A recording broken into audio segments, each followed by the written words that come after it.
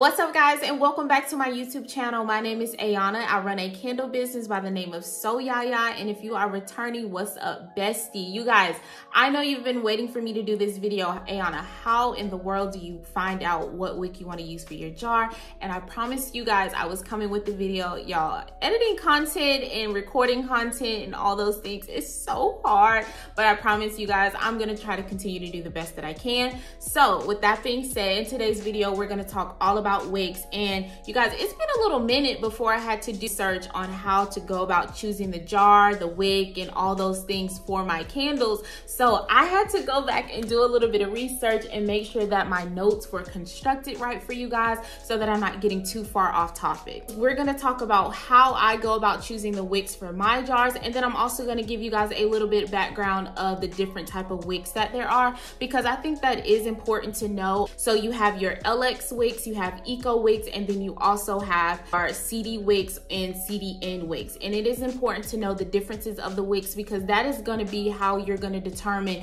what wicks are going to be best for the candles that you're making. So LL wicks are going to be designed to improve the burning of solid scented, solid colored votives and container and perlar candles.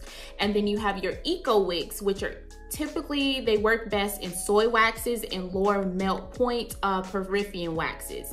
And then now you have your CD wicks, which is designed to ensure a consistent burn with a higher fragrance load, especially with softer, more viscous natural waxes. I started off using CD wicks, but then now I use CDN wicks. CD wicks are going to be more for your softer waxes. I use coconut-soy wax, which is a very soft wax, so that is why I went with that. So it is important to know what type of wax you are using. It is important to know the fragrance oil you're using. It is important to know the type of jar that you're using, because all that is going to play a role into how you're going to go about choosing this wick that you're going to be using. It's also important to know that candle dye also play a role into that as well. This is my most popular jar, the 18-ounce Sydney jar. I double wick all of these jars.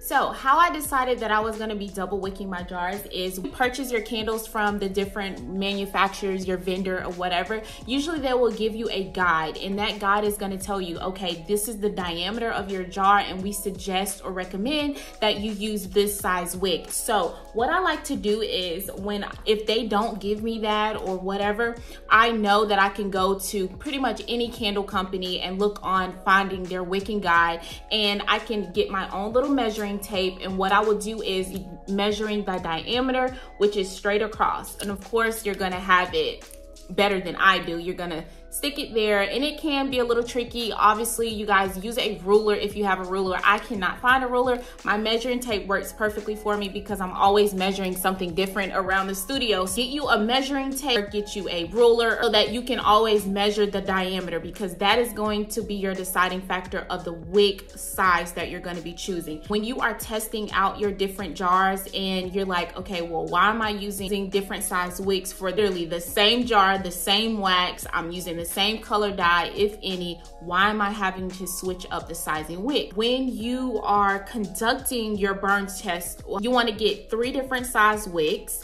and then you also want to make sure you're using the same jar, the same fragrance oil, the same wax, and make sure that you're doing everything the same. The only different variation that you're gonna have is a different size wick. And that way you can determine, okay, this wick is too small, this wick I need to wick up, or this is causing mushrooming, or this one is not getting a full melt pool, or the melting pool is literally larger than 1/4 of an inch or something like that. So always make sure, do at least 5 to 6 different test burns until your candle is either completely burned or at least goes to about half. When I first started out, I needed to see what the candle did completely. So I made sure every single candle was burnt out completely before I moved on to whatever the next step of testing was gonna be for me. But I know some people who will just do their 4-hour burn test and they're like, okay, that's good. I saw what the wick was doing, and then they're done with it. I just like to double and triple check, especially when this is something that I'm gonna be giving to different customers. So always make sure that you are testing testing everything the same so that you can get an accurate reading. Always best to let your candles cure, you guys.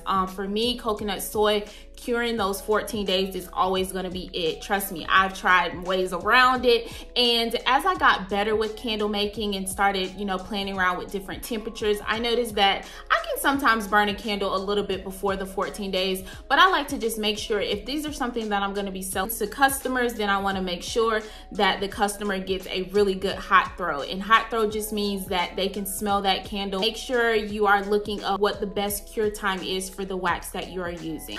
I know you guys have wanting to know what wicks I'm using, so we're just going to go through all of them. So for my 22-ounce candle jar, I 3-wick them because the diameter and size. And so these are 3-wicked, and I use 3 CDN wicks. And trust me, I tested out different things. If you use any of these candle jars and you use different wicks and they work for you, don't be afraid to put that down in the comment section below, because I tell people all the time, like, candle making is just it's just so many different variations that can be right. Like, there's really just no wrong and right way sometimes. So if you use these candle jars and you're like, no girl, I use this size and it works best for me, don't be afraid to share that in the comment section, because that can help out others as well. Okay, this is a 9.5-ounce jar and I fill it to 8 ounces.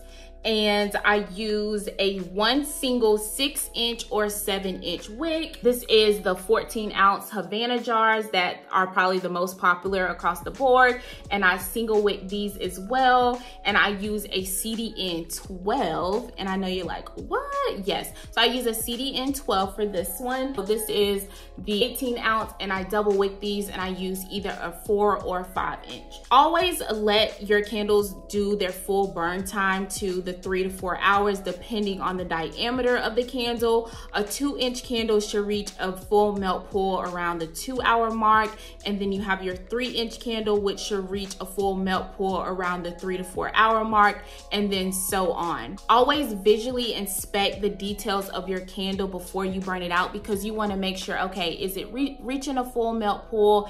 And I want you guys to understand that when it comes to the melt pool, sometimes depending on the wax that you're using, you don't need to necessarily reach a full melt pool. For customers, I like to tell them that, just because, and I'm not there to inspect the candle, right? So I don't know if they're trimming their wick as they should. The customer don't let it reach a full melt pool, then on that next burn, it's more than likely going to reach that. And that's why I love coconut soy wax. If you don't reach your first melt pool around on the first burn, then you're 9 times out of 10, you're gonna get it the second time around. But I did want to show you guys, there are instances where coconut soy wax have tunnel, and that is because I was using a wick that wasn't big enough. So I did want to show you guys that 14-ounce Havana jar wick was way too small. Into mushroom, this candle was just like a no-go.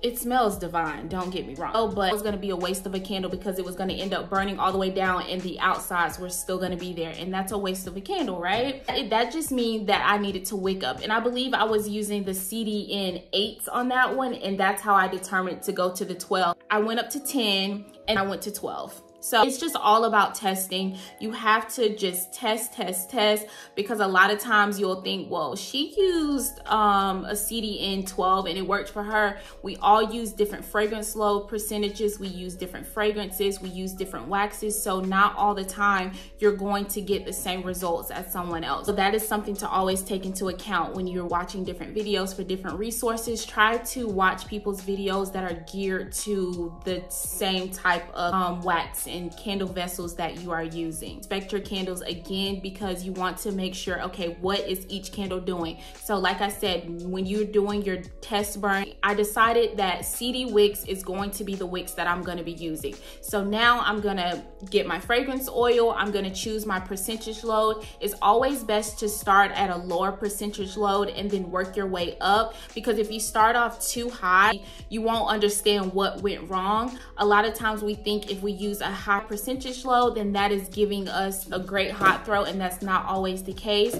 A lot of times you're gonna notice that I can use a 6% fragrance load with the right wick, and then I can use a 10 to 12% fragrance load with the wrong wick, and this candle is gonna be the one that gives me the great hot throw, and this one's not probably gonna smell like anything at all. So it is important to make sure you do your test. So start off with 6%. I know with coconut soy wax, usually it's anywhere between 8 and 12%. Why I say start off with 6% is because that when you're testing out, it's best to just start off at the lowest. So if you do one that's 6%, do one with 8%, and then do one with maybe 9 or 10% like that. And then, I mean, if you want to do all of them and do maybe a 7, 8, 9, 10 and just see which one burns the best or whatever, you can do that as well. If you're doing your test burn for your different wicks, make sure that you're using the same fragrance oil percentage across the board, because you don't want to like throw off your testing. And why you need to make sure that you're visually inspecting your candle is because you just need to make sure there's no carbon buildup, there's no mushrooming, and then there's no soot, to make sure that the flame is steady and that it's not doing a lot of dancing around. When you have a dancing flame, your candle is burning too hot, and you need to wick down and see how that one's going to perform. If your wick is too small, then you're gonna get that tunneling. Like I just showed you guys, that wick was way too small and I had to wick up. When it comes to wicking, you guys, it's just a lot. This is probably one of the most toughest parts. A lot of times people don't realize that your fragrance oil can be clogged by the wick. Sometimes when you're not getting that good hot throw, it doesn't necessarily mean that you wicked wrong. It just can mean that you put way too much fragrance oil and you've now clogged the wick. So it's just so many different variations that go into candle making. I hope that I answered a lot of the questions that you guys did have. I know you guys just kind of wanted to know what type of wicks I was using for my candle jars, and so I did show you guys that. So if you have any additional questions, don't be afraid to ask them down in the comment section below. I will see you in the next video. Bye.